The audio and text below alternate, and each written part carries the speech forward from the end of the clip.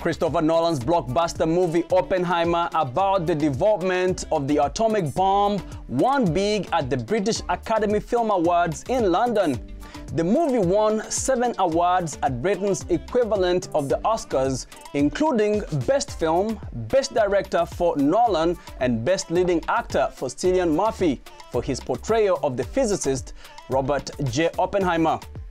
Meanwhile, Barbie won the top movie prize at the 2024 People's Choice Awards.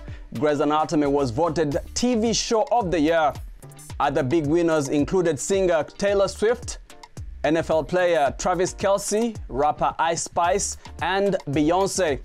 The biopic Bob Marley One Love opened at #1 in 13 markets and set new opening day records for a music biopic in the UK, France, and other territories. In Jamaica, the film set the record for the biggest film opening of all time.